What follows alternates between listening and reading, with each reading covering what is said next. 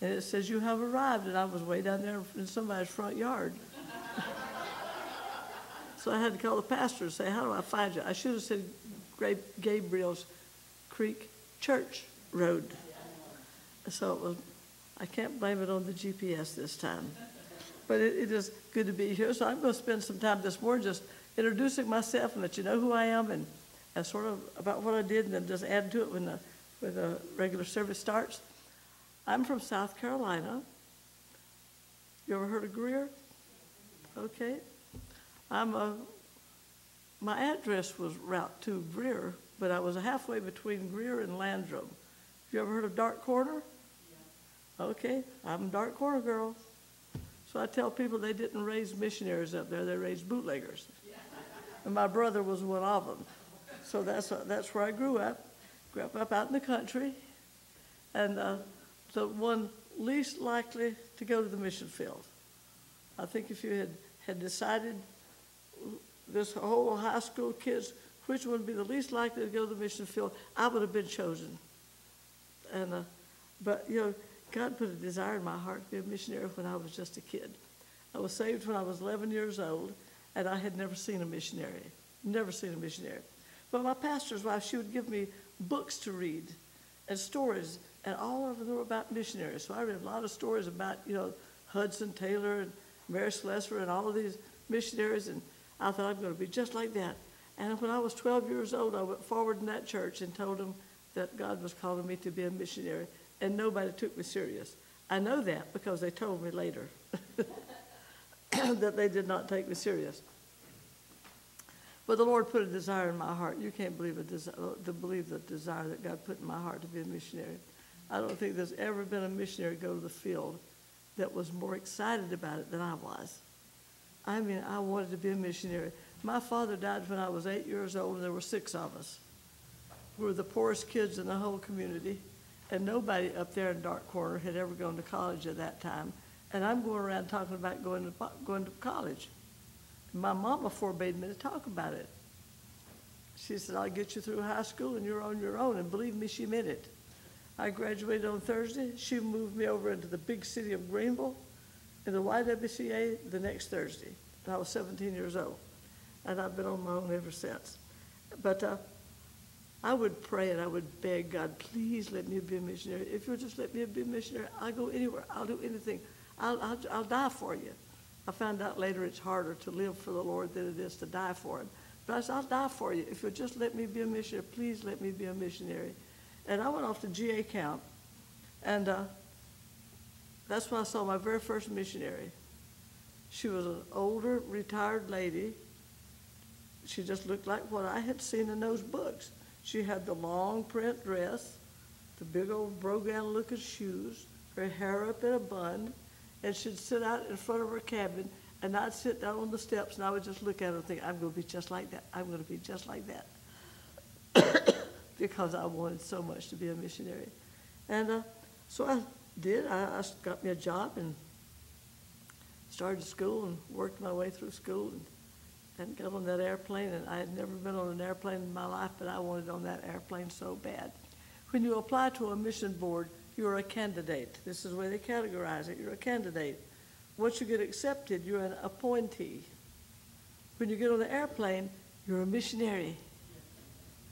I know getting on an airplane doesn't turn anybody into a missionary, but I wanted on that airplane because then, according to the way the mission categorized it, I was a missionary. And I got on that airplane, I'm a missionary, I'm a missionary, I'm on the airplane, I'm a missionary. I was so excited. And I got to the field, and before I went to the field, people would come up to me and say, well, what are you planning to do? And that would irritate me, because I thought, I'm going to be a missionary. A missionary goes and tells people about Jesus, right? That's what I'm going to do. I know they meant you're going to be a secretary or a teacher or a bookkeeper or whatever. I'm going to go tell people about Jesus. That's what I'm going to do. I'm a missionary. And I got there, and I was so excited I wanted to tell people about Jesus, and I discovered I couldn't tell anybody anything because I didn't know their language. Not only that, I was sure they were making fun of me. When I learned the language, I found out they really had been making fun of me. Oh, yeah, here comes another one. Those weirdos that stands around looking like an idiot, you know, and can't say anything. But I wanted to learn the language. I wanted to talk to the people so bad. And I started working at it. And I studied the Indonesian language first. And after I studied the Indonesian language, which was sort of like the trade language, then I went to the tribe, where I started out in the tribal language. But I was just so excited. Let me tell you about that first week on the field. I wanted to experience everything. If you can eat it, I'll eat it. I'm going to learn the language. I'm going to do it all. I'm going to do it all. I was wanted to be a missionary so bad. And my first house was what they called a King's Strand. When the missionaries first went there, way back in the 50s, they could put up these, it's called it's sort of big, heavy corrugated aluminum. And you could put that thing up in hardly no time. And they thought that would be a great thing to do. And they put the thing up and decided that you don't do that in the tropics. If you want to know what that house was like, turn your oven up to about 120 degrees and get in it, and you'll know. So nobody had been living in that house. So and the grass had been about, weeds and bushes and grass was up about that high, and they had cut it all down around the house. But they hadn't cleared the thing out of the rats and the other little critters running around in there. So that was going to be my first house. And I moved into this house all excited. You know, I'm a missionary. And people would come through. I went to Tennessee Temple, and people would come through the school. These missionaries would come through. But I was in Bible college, and they always had rat stories, and snake stories, and spiders. And I'm going to do that. That's what I'm going to do. I'm going to have all that stuff just like all these other missionaries. And I got into that house, and I was just so excited. I am a missionary. It had openings up here, but the screen was all torn out. So, you know, there were no windows, but the screens were all torn out, so there's no way you could keep stuff out. And I borrowed a rat trap. Now, that's a little mouse trap. A rat trap's about this big rat trap. I borrowed that from one of the other missionaries. And one night I caught 7 rats. I didn't even scratch the surface. I'd get my flashlight, I could just see them coming through the window, just coming through like a parade. And I looked up one time, and there was like a thing there to hang clothes in, and one was sitting right up on top of that thing looking at my bed like that looks like it'd be a good place to leap off to. And I got so excited. I was writing letters home and saying, you won't believe it, I've got rats as big as elephants over here. I was so excited. Missionaries have rats, right? I have rats. I'm a missionary. I'd been there a couple of days, and I looked up on the wall of the biggest spider I'd ever seen in my life. Man, I thought, you can't get much more missionary than that. That huge spider. And I took a picture, and I can't find that picture anywhere, but anyway, I took a picture of it. Then I thought I should swat the thing. I really should get rid of that big spider. Well, I went over, when I started to swat the thing, he jumped right at me. Well, I did have a little panic attack over that one. But after I got over that panic attack, I got so excited. Man, I have spiders. Not only do I have spiders, I have attack spiders. I am a missionary. I am a missionary. And of course, we had all the little geckos that were running around everywhere and all the other little animals. But I was just so excited. I am a missionary. Ladies, that was 61 years ago. I'm still excited. Just still excited that God gave me the awesome privilege of being a missionary and going over there and serving him. And I got there, you know, back nowadays when they go to the field, they go on a survey trip and they figure out where they're going, who they're going to see, and well, back when I went, we just went. Okay, here I am, what do I do? And they said, you're going to live at Coconut with Marge Smith. I didn't know who Marge Smith was, and I didn't know where Coconut was. And but that's the way we did it back then. They just told you where you're going, you just went and you just did it. And two, I went to stay. I went to be a missionary, and to me that was going to be my life. I was going to be a missionary. And I got to stay there for over 40 years. And I'm just so amazed that God allowed me that privilege of not just going. And Indonesia took this country over from Holland. I was the first missionary under the Indonesian government. If you know anything about Indonesia, you know it's the largest Muslim country in the world. But the island where I was what used to be Dutch New Guinea, and now it's called Papua, Indonesia. The other end of that island is Papua New Guinea. A lot of missionaries over there, but on my end of the island, not too many. But the Indonesian government had taken it over from Holland. And so I got there under the Indonesian government. But we just went, and here we are now. We'll go there and go tell people about Jesus. So I got down to my station, and I discovered again that they're speaking the tribal language. They weren't speaking Indonesian. So I got there, and here we are again. I can't tell them anything. Not only that, I didn't have any books to study. Because, you know, the Indonesian language, we had books, and there were, what I had was lessons that they had prepared for people who worked for the State Department. And we always chuckled about those lessons. So I got those lessons.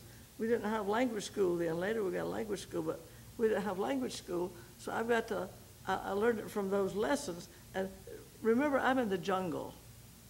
Here I'm in the jungle, studying the language, and I'm studying from these State Department lessons for ambassadors and people from State Department who's working over in the embassy way over in Jakarta, which is like from here to California from where I was, and the capital.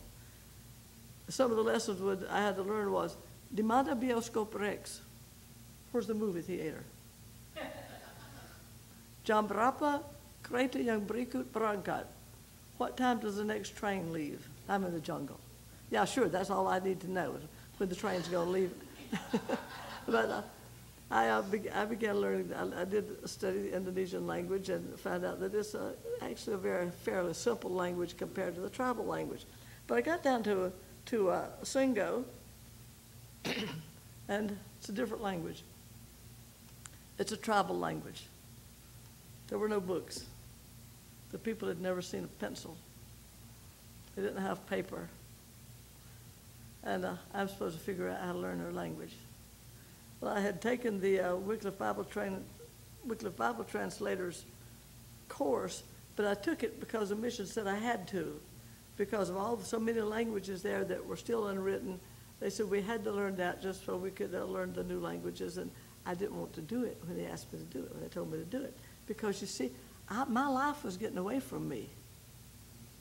I mean, I wanted to get to the field.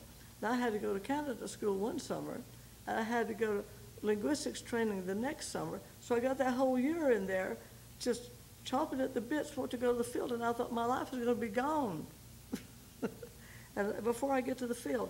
But I did it, and when I got there, I discovered that was a good thing I did. Because I was there was no written language, and nobody had ever learned their language, and my job then was to reduce their language to writing. I had to make the alphabet. I had to figure out the grammar, write the grammar book, the dictionary. And of course, the goal for all that was Bible translation. Now, I started that way back. I went to the field in 1964.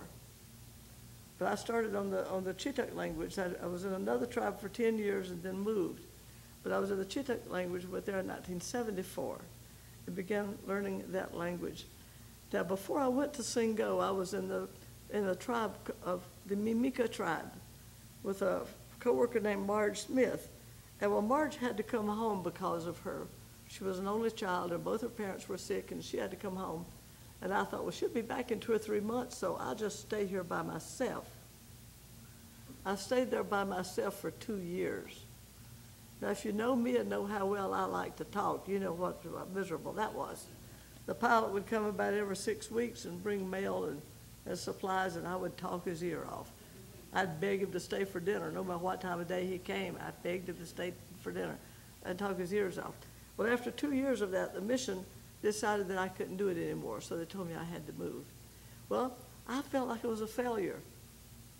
I'm being told that I can't do this. It was a very difficult ministry. The people were unresponsive. They had the Catholic influence for years. They did not want to change. And so it was really hard ministry to work with them besides being alone. But, you know, I'm stubborn. I was going to stay there forever. And, well, they told me I'd have to leave, and I went to Singo, and after a couple of weeks at Singo, a team of horses couldn't have taken me back to Ahmad or so. See, the Lord has to push me into what he wants me to do sometimes. He didn't just tell me he has to push me into it. And he pushed me into that one. And we had just opened the ministry there. Actually, it had been opened in the mid-50s. A missionary by the name of Jack Manley went over in the mid-50s, and the people were naked. They were practicing headhunting, cannibalism, and the village was right down on a river, And every time the rainy season came, the place flooded. Now, how would you like to have 3 or 4 children and crocodiles up under your house? Can come right in when they want to. Well, they weren't there very long until Annette just had a breakdown and they had to come out. They were just there several months. So the ministry was closed. It was opened and closed within just a few months' time. And so then we went back to reopen it in the mid-'70s, 20 years later. And that's when they were in 74 and I went there in 75. And, but I got there and I was pretty discouraged. You know, I was being told I couldn't stay at Amara. I've got to move. And I was pretty low emotionally.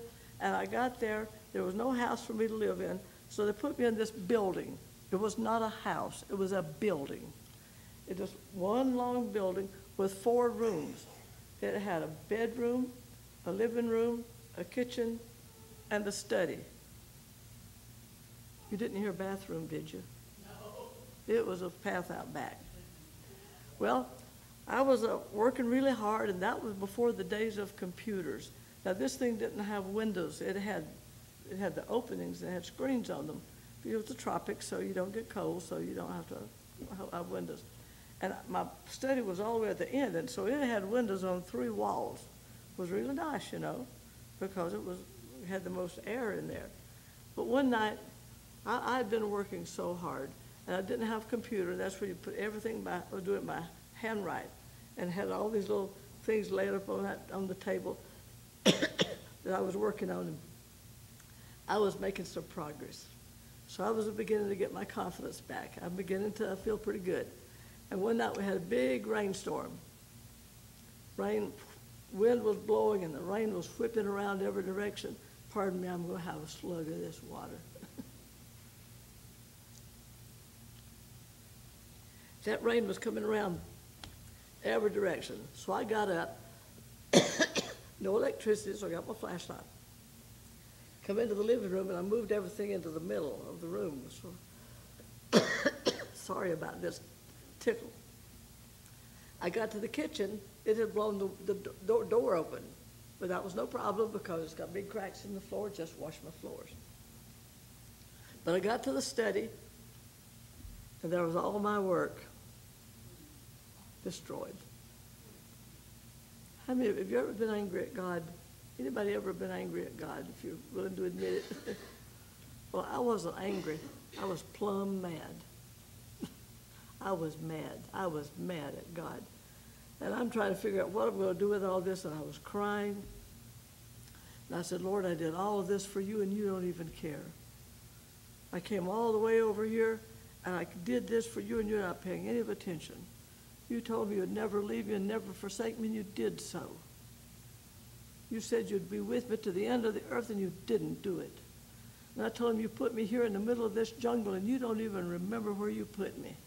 And I was really upset. And I'm gathering everything up and put it on the floor, under the table.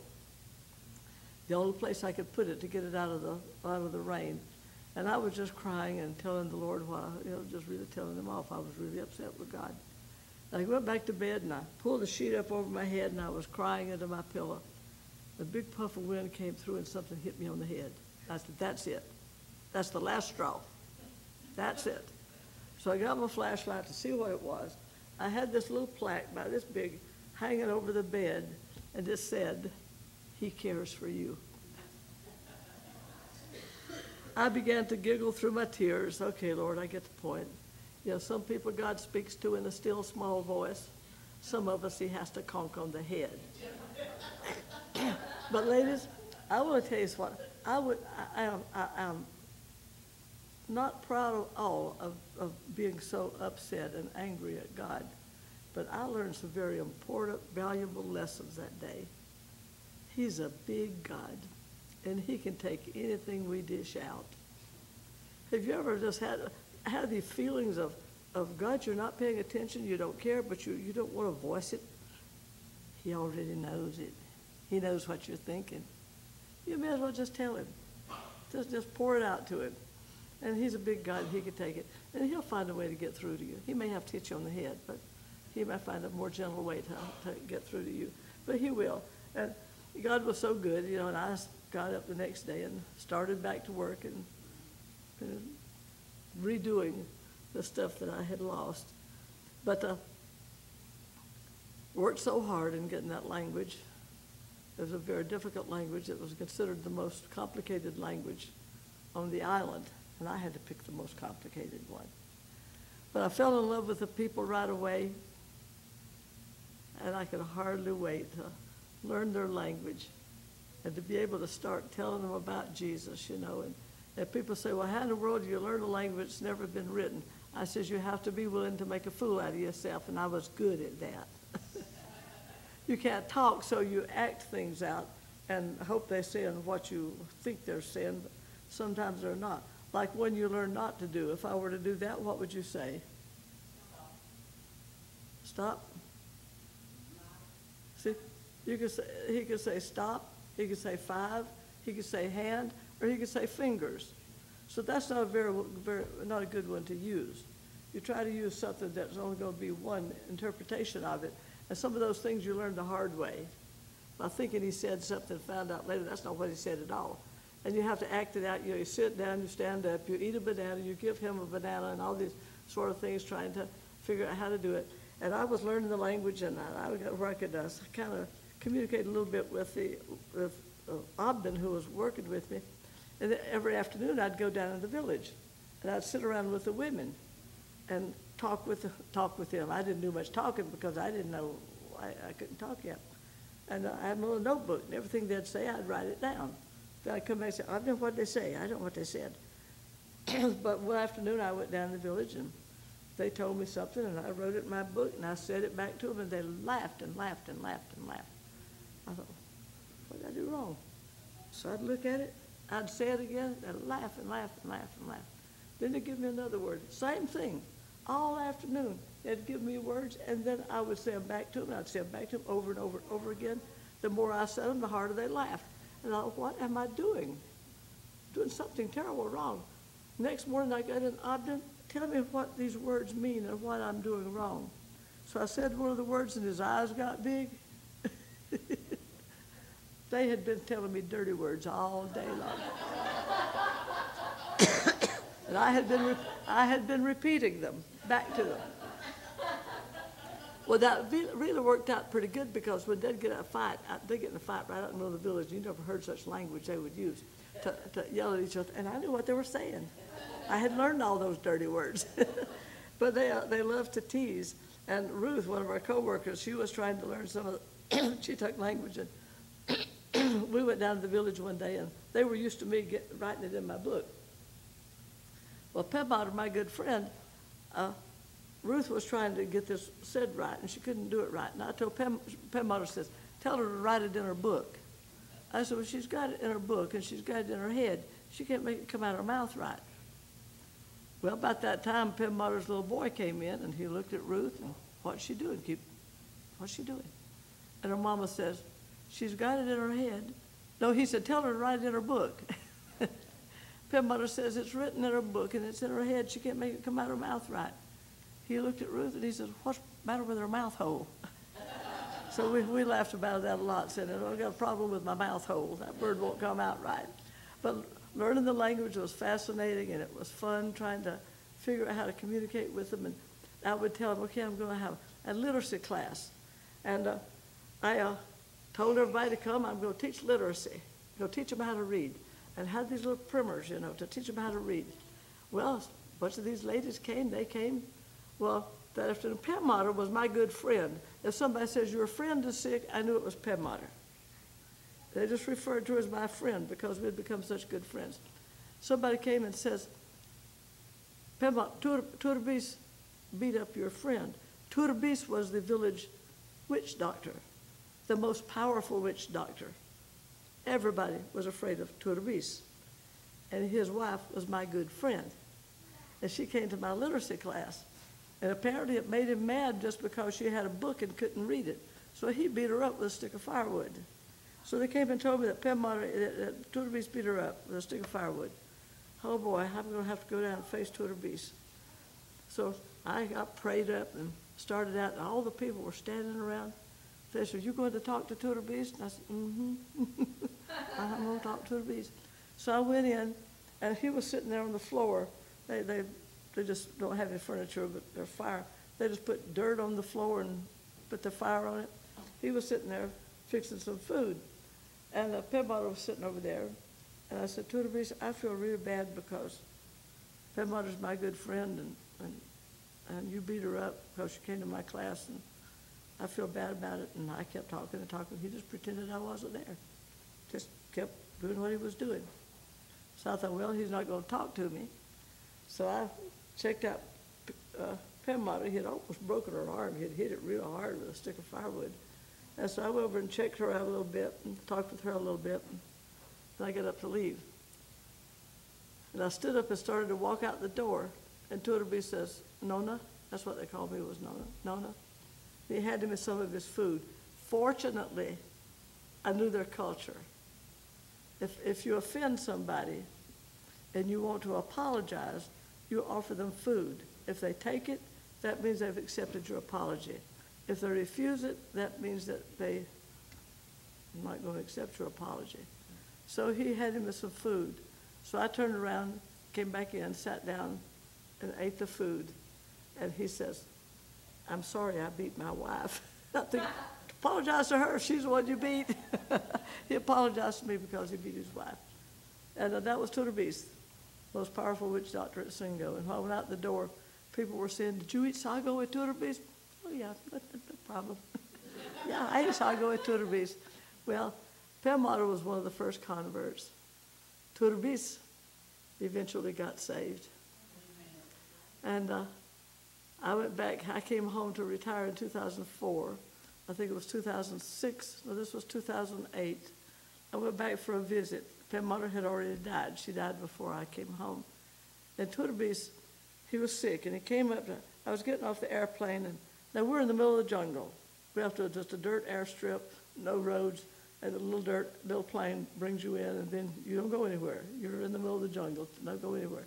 And I was started back to the house. Tudor Beast came up from the village, and he met me here. And he said he wasn't feeling well, and he didn't feel like coming down to the airstrip. I said, that's okay. When I get settled, I come see you. So I went down to see him, visited with him a little bit in the file. Early the next morning, Tudor Beast died. And when somebody dies, they bury them the same day. So went down, pardon me.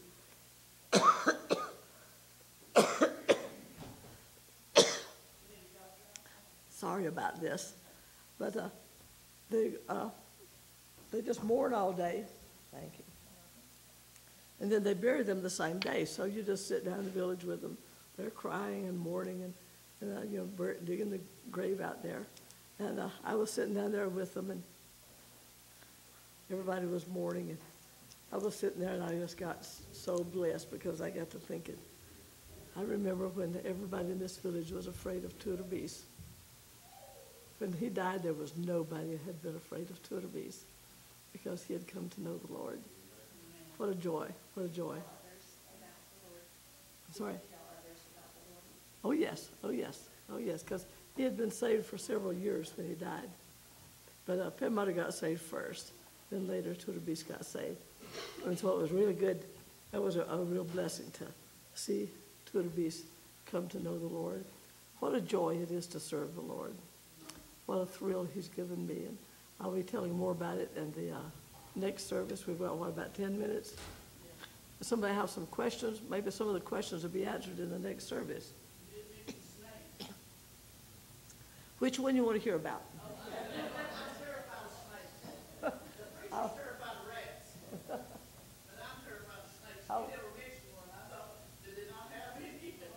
I came, one day I was lying on my, I just a little cot here, and here was the window. This is in my house. I have little windows in the house. It was in the middle of the afternoon.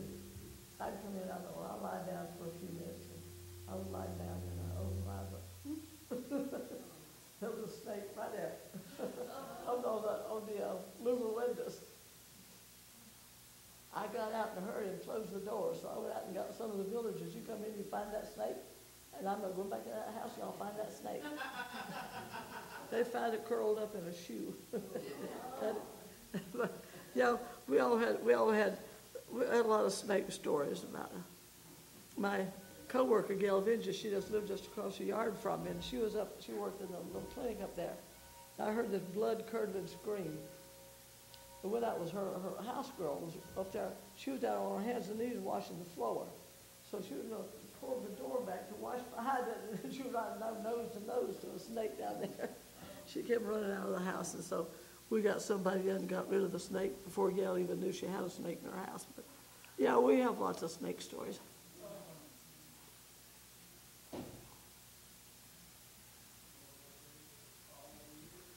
Well, the next session I'll be telling you about the most exciting thing that ever happened to me and the most rewarding thing that ever happened.